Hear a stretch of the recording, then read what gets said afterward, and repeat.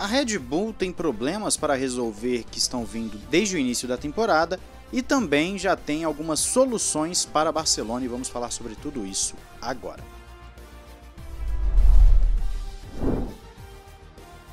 Olá amigo do Ressaca Fórmula 1, seja bem-vindo a mais um vídeo, eu sou Matheus Pucci, vamos falar sobre Red Bull no vídeo de hoje.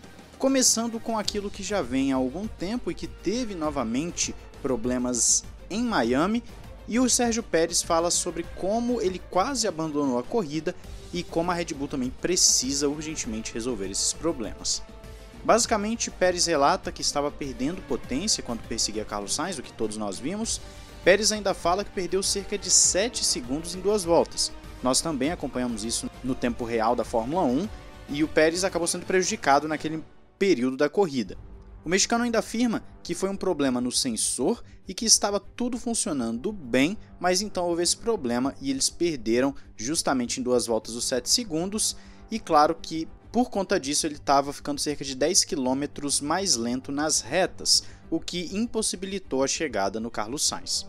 O problema no carro nunca se repetiu, ou seja, os problemas que a Red Bull vem enfrentando, de acordo com Pérez, são distintos a cada corrida. E eles precisam então achar um jeito de resolver isso, porque tem que trabalhar duro e encontrar os problemas diferentes e, claro, ter a sorte de terminar as corridas, já que dessa vez ele fala que quase abandonou por conta do tal sensor.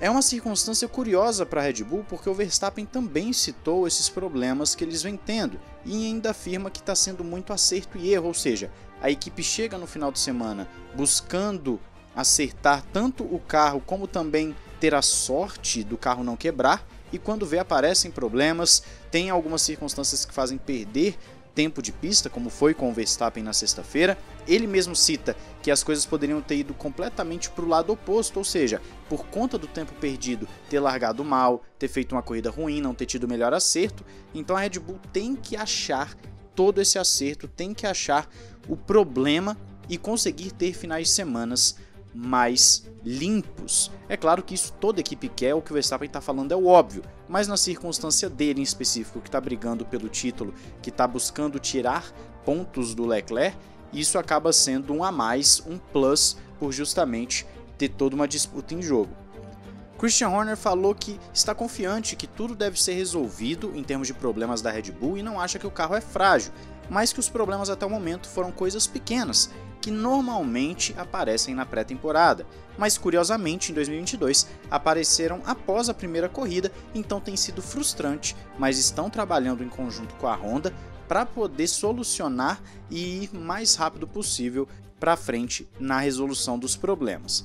A Red Bull então ainda tem essa aliança com a Honda, nós bem sabemos, é uma aliança que vai ficar até 2025, porque em 26 tem um novo regulamento, e a Honda vai ajudar, inclusive, a desenvolver esse motor na confiabilidade, que é a única coisa que pode ser desenvolvida após o congelamento das unidades de potência. A confiabilidade pode ajudar a destravar mais potência, então, se a confiabilidade hoje é o problema, assim que resolverem, a Red Bull pode até mesmo liberar um pouquinho mais de cavalos para o seu motor, e é um carro que já é rápido de reta, já tem um bom motor e também tem uma configuração de carro que proporciona essa velocidade de reta. Com certeza vai ser curioso ver como a Red Bull vai lidar com essa velocidade toda ao longo da temporada. Só que não para por aí. Em Barcelona, a Red Bull deve ter o grande pacote de atualizações, assim como Mercedes, assim como Ferrari, já noticiamos aqui para vocês sobre essas duas equipes. Se você não viu os vídeos anteriores, dê uma olhada porque tem muita informação legal. E esse último pacote que a Red Bull deve trazer em Barcelona vai ser na casa de 3 kg a menos para o carro do que estava sendo até agora. Já tinham um pacote em Imola para o Verstappen que tinha dado uma reduzida no peso, em Miami esse pacote chegou ao Pérez e agora os dois pilotos devem receber um pacote com cerca de 3 kg a menos e, claro, atualizações nos mais diversos setores para ganhar mais velocidade, estabilidade e correção de problemas. O grande ponto aqui é que o peso influencia. Quando uma equipe está 10, 15 quilos acima do peso mínimo, nós sabemos que ela pode perder 3, talvez 4 décimos em termos de velocidade pura. Então a Red Bull reduzir o peso significa otimizar esse carro nos mais diversos detalhes. Só que a Red Bull enfrenta um problema de acordo com o que está sendo noticiado nos mais diversos portais. o teto orçamentário estaria sendo quase já alcançado pela Red Bull. As equipes têm uma parcela desse teto que fica para a área de desenvolvimento ao longo da temporada, e essa parcela estaria sendo usada quase em sua totalidade neste momento. Por isso que a atualização de Barcelona seria, em tese, a última grande da temporada. Depois disso ficariam apenas algumas atualizações menores para correções de eventuais problemas. O Auto Racing, que tem uma fonte lá dentro da Red Bull, inclusive essa fonte já soltou várias notícias bem interessantes e que se confirmaram ao longo do tempo, assim como também as fontes da Mercedes que eles têm lá, afirma que sim, a Red Bull parece estar realocando ou buscando já realocar alguns recursos de outras áreas para o desenvolvimento do carro em si, principalmente no que diz respeito ao peso do carro. As equipes podem fazer isso, já que elas gastam o teto orçamentário da forma que bem entenderem no desenvolvimento, mas essa realocação significa que aquela área em específico que eles estão tirando talvez não seja um problema do carro, então eles podem se dar a esse luxo de mover dinheiro entre as áreas para poder suprir eventuais problemas.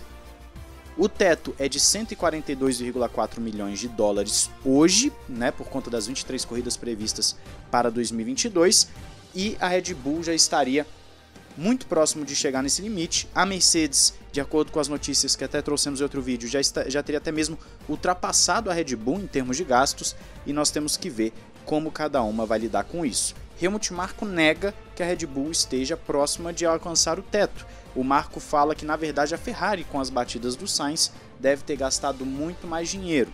E a Ferrari também está colocando as suas fichas nessa atualização de Barcelona, então todo mundo está trazendo pacotes. Nós vamos até trazer uma notícia aí provavelmente em breve sobre a Alfa Romeo e o seu novo pacote. Então sim, nós temos muita coisa acontecendo na Fórmula 1 por agora, muitos pacotes de atualizações, o grid pode dar uma mexida, e o que eu acredito nisso tudo é que, como no meio do ano nós teremos uma mudança na ordem de quem pode usar mais ou menos túnel de vento, as equipes devem separar sim um certo recurso para poder desenvolver atualizações grandes no segundo semestre. Por exemplo, se o campeonato ficar desse jeito até a metade da temporada, nós teremos uma Ferrari tendo que usar menos túnel de vento do que a Red Bull, por exemplo, porque a Ferrari é quem está em primeiro nos construtores. Isso pode gerar uma mudança considerável. A Haas vai utilizar menos do que ela utiliza hoje. A Mercedes vai utilizar mais do que ela utiliza hoje, justamente porque ela caiu muito nos construtores e ela ganhou do ano passado, então ela era a que menos usava. Então as equipes vão poder desenvolver melhor os seus carros no túnel de vento e, claro, visando até mesmo 2023, pelo simples fato que em 2023 a base dos carros é a mesma de 22.